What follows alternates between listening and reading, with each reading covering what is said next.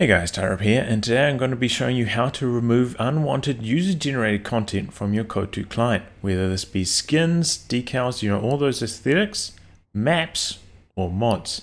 Now first off, why would you want to do this? Maybe you want a little bit more storage space, maybe you just want to declutter your interface. I've got all these extra skins, I don't know which ones are official, which ones will work in auto match, which ones will only work in custom games, or maybe when you come over to your interface, you've subscribed to a map which is now an auto match and it's appearing in the auto match list, and when you veto it, it's just like kind of annoying having both of them in here. Or maybe you're a tournament player, you've now got multiple versions of a map, and this could cause issues if you select the wrong version for a tournament game. So there are a lot of reasons to get rid of these, and I'll be showing you how to do just that.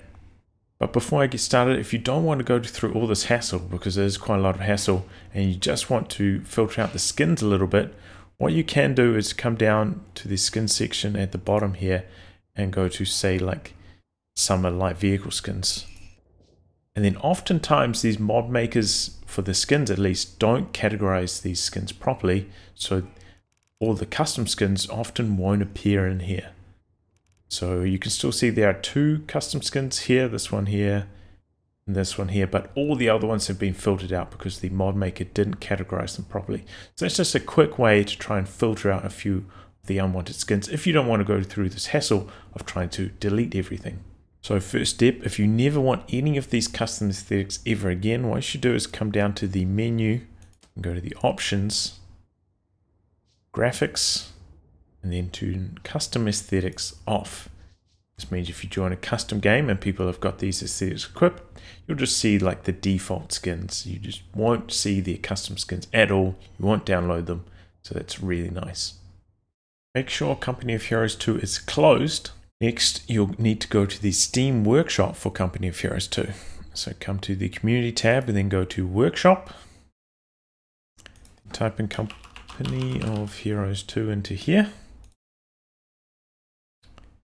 Then you need to go to your files, subscribed items. So here are all the items I'm subscribed to. I've got a mod, got some maps, some faceplates, decals, skins, it's all in here. So the simplest way to do things here is just go unsubscribe from all. If you've just got nothing that you want, you just hit this button, boom, that's part of the job done. There's still a little bit more to go, but as part of the job done. Otherwise, if there are some things you want, you're going to have to go through here manually and just click unsubscribe to them all. Now I've completed going through and unsubscribing from all the stuff I don't want. You see I've got 8 left, and before I had 50 something, I believe. But unfortunately, if we open up COH2, as you can see, all these items are still in game, so you actually have to go through and manually delete them in the folders.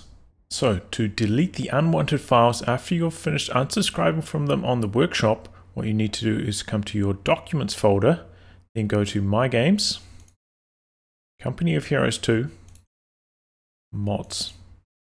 And then inside this folder, you can just select all of these and then hit delete. So now all these files are deleted, and next time you start up Company of Heroes 2, all the mods that you want will be re-downloaded. It may take a little bit of time, you might have to restart COH2 again, especially if your internet's a bit slow. But yeah, all the unwanted files are now deleted and your desirable mods will be re-downloaded. And now, after deleting those folders, I've started COH2 back up again. And if we go to the skins folder, as you can see here, all the skins that I didn't want are now gone. Same with the faceplates. I have this one I didn't unsubscribe to, and it's here. It got re-downloaded basically straight away as I started the game. Similar story if we go to maps. A couple maps I stay subscribed to, these test maps, they're still here, got re-downloaded. And same for the mods. A couple mods I wanted to stay subscribed to, they're still in here. And that's it. I hope you enjoyed this guide on how to delete unwanted customizations from COH2. And until next time, goodbye and good luck. A special thank you goes out to my Patreon backers and donators that help make videos like this possible.